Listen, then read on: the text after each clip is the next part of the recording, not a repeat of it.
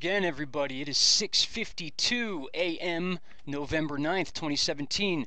Very, very quick update for you. Just want to touch base on tropical tidbits here.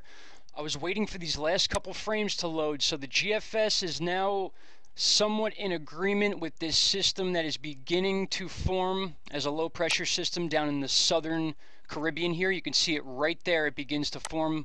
I want to switch over to NavGem. Will switch it back to that, and then back to GFS so we can see the coloring at the bottom here. And we'll move forward, skip that part, and go right to these last frames. So you can see it begins, the rings are starting to get a little closer here, and then they begin to come together, and then we have a pressure reading there. And now if we switch over, well, first off, take a look at this other system that the Northeast may be dealing with. It looks to be circling around it. That's how big this low pressure system is. It looks to be, oh geez, almost the size of the United States as a whole, this one system itself. So we'll see what happens with that. That's going to be around the 21st. Again, ways out, but worth noting, especially in these winter months for nor'easters and stuff like that. Now, if we check out the CMC model, we see a legit storm forming that the CMC has been predicting for about 2 weeks now. So the storm came, the storm went.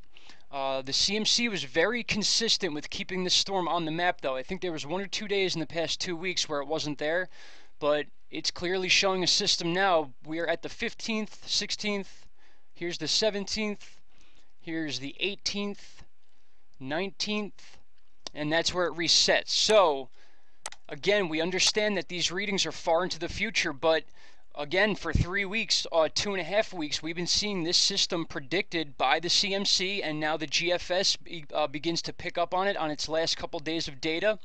We have a lot of significant systems flowing from west to east across the U.S., so we're probably going to start seeing some snow soon, guys. I know the Northeast is getting some 50s weather coming up, so probably in the next couple of weeks, probably around when this date reaches 20s near Thanksgiving, we might start to see flurries on a more regular basis.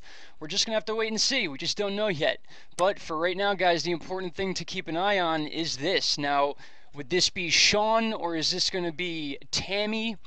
We don't know. We don't know if something's going to form before that. Probably unlikely. We still have Irma floating around, about to make its exit towards the UK and Ireland, hopefully not doing anything significant.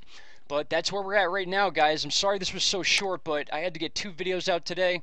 I'm going to do double the work in the next coming days to make up for yesterday and stuff like that. And we have a lot to watch here in the ocean still, as well as some stuff I'm putting together for the off season to keep everybody entertained and learning stuff that will go into use next year and also on a daily basis. So that's where we're at right now. Here's our storm. Looks to be going right over Jamaica and then passing east over Cuba, and then we're just going to have to wait for some more data. All right, guys, have a great morning. I will talk to you all this afternoon. Bye-bye.